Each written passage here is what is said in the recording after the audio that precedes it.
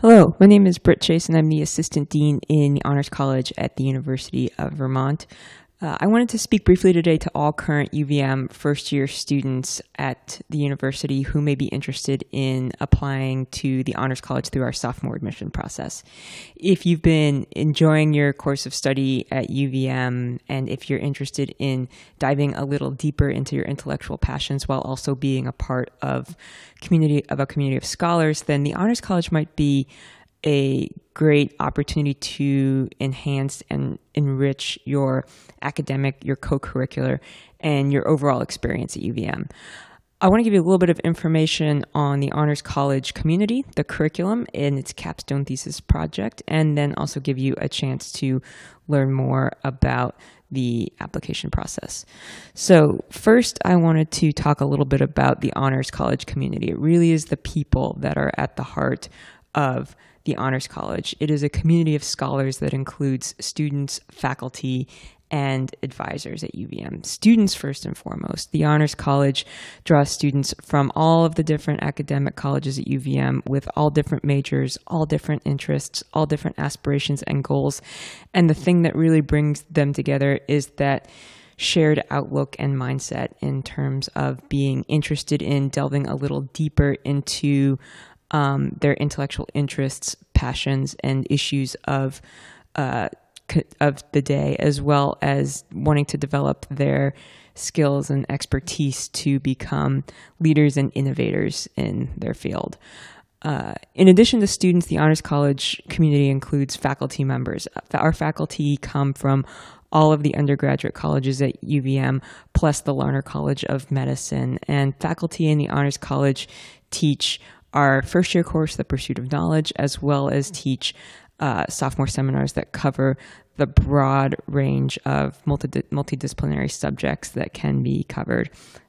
Faculty also work closely with Honors College students through research, scholarly engagement, and then also work very closely with Honors College students through the Honors Thesis Project. Another important element of the Honors College community is our advising staff. We have 2 academic advisors on staff, as well as 3 advisors who work in areas related to undergraduate research and fellowships advising. Our advisors work from a holistic perspective in that our focus is really on what are you passionate about? What is your sense of purpose in this world? How do you start to articulate who you are and what kind of impact you want to have on our society? And then let's work backwards. What are the opportunities and resources that are available at UVM that help you build your toolkit, your experiences, your expertises, so that after you leave UVM, you are prepared to go do the things in the world that you want to do and be the person you want to become. So the community is perhaps the most important element of the Honors College, but joining the Honors College means you're also signing up for some enhanced coursework that will complement your academic experience at UVM. It will start with our sophomore seminar series, HCOL 185 and 186. Honors College sophomore seminars are small seminars. They're about 18-ish students in each class. They're multidisciplinary and can cover a range of subjects, anything from complexity and climate change to crafting democratic institutions to controversies in public health to controversies in modern genomics. Our Honors College sophomore seminars are always different each semester, and information on seminars being offered this semester as well as in future semesters is available on the Honors College website. So in sophomore year, you would take one course each semester, Honors College 185, Honors College 186. Going into junior year, the honors curriculum is a chance for you to start to really take ownership of what you want to study, what you're most passionate about, and what you want your honors experience to look like. Each academic unit has Honors College junior year requirements that usually include a thesis preparation experience, so putting a thesis proposal together, finding a thesis mentor. It also usually includes scholarly engagement, undergraduate research, or other work that help you dive into that process of innovation and discovery within your field and build experience that oftentimes leads into your senior honors thesis. Your senior honors thesis is your honors college requirement for senior year. It's 6 credits of thesis work spread out over 2 semesters, and also in many colleges includes a thesis defense process. Upon successfully defending an honors college thesis, you are designated as an honors college scholar and have all of the rights and privileges that go with that designation included on your diploma and on your transcript. I do want to talk a little bit about the honors college capstone thesis project, because it is a project that all honors college students do in the senior year, and it is a great opportunity to, again, to really pursue your interests in your major, to develop your expertise.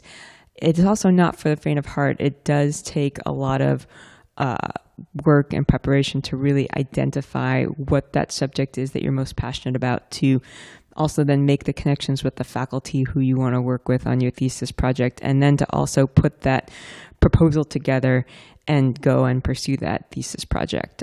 We do have advisors as well as faculty in the Honors College who are here to mentor and advise you as you go from having a subject that you're really passionate about to developing that into a research question and a thesis project.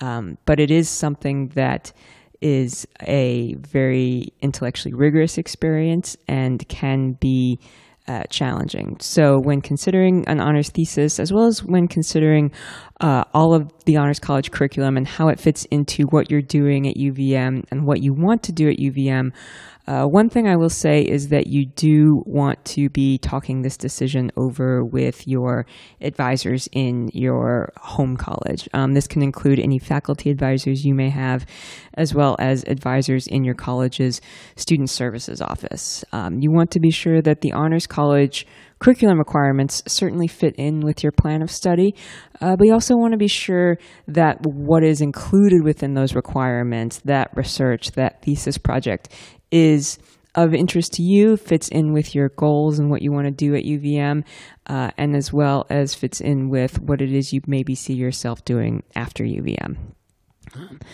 So next thing I do want to talk about are some other program benefits for being a part of the Honors College.